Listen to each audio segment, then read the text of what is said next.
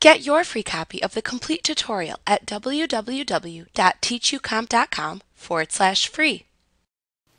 You can track mileage for vehicles in QuickBooks so you have a record of vehicle mileage for tax purposes. You can also assign mileage to a specific customer job so you can bill the customer for the mileage if needed. There are some limitations to the use of this data, however. You cannot use the data to reimburse employees or vendors for mileage.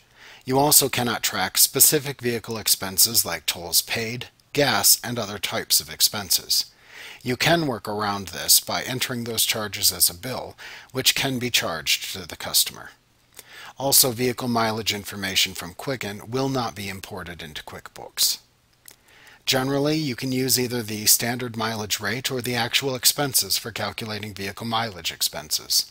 You should consult with your tax advisor or the IRS to determine which method you should use, if any. To enter vehicle mileage, select Company from the menu bar, then choose the Enter Vehicle Mileage command to launch the Enter Vehicle Mileage window. Use the Vehicle drop-down at the top of the window to select for which vehicle you will be entering mileage. You can type a new vehicle description into this field and then use the Quick Add feature to quickly add the vehicle to the vehicle list if needed.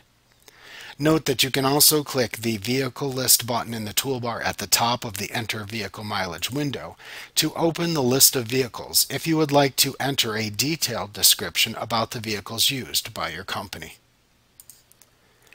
Next, use the Trip Start Date and Trip End Date Calendar drop-down fields to input the start and end dates of the trip that you are recording.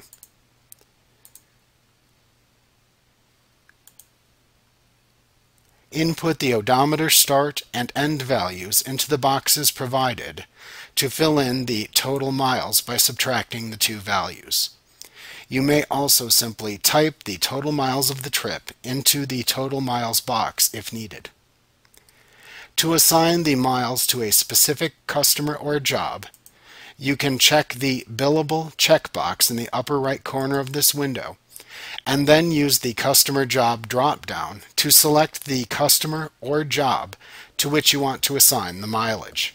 Then use the Item drop-down to select your mileage item from the item list.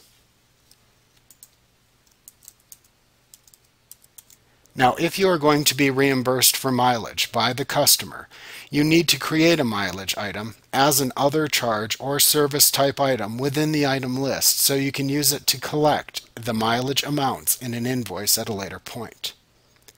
After entering the mileage, feel free to add any additional notes into the Notes field and then click the Save and Close button when finished. Also, note the Mileage Rates button at the top of the Enter Vehicle Mileage window. If you click this button, you will be presented with the Mileage Rates dialog box. Here you can input the most recent effective date of the federal mileage rate into the column available. Then set the rate into the adjacent rate column next to the specified date. Check with the IRS for any effective rate changes and make sure that you keep this information current. Just click the Close button when you are finished entering the mileage rates. Like what you see? Pick up your free copy of the complete tutorial at www.teachucomp.com/free.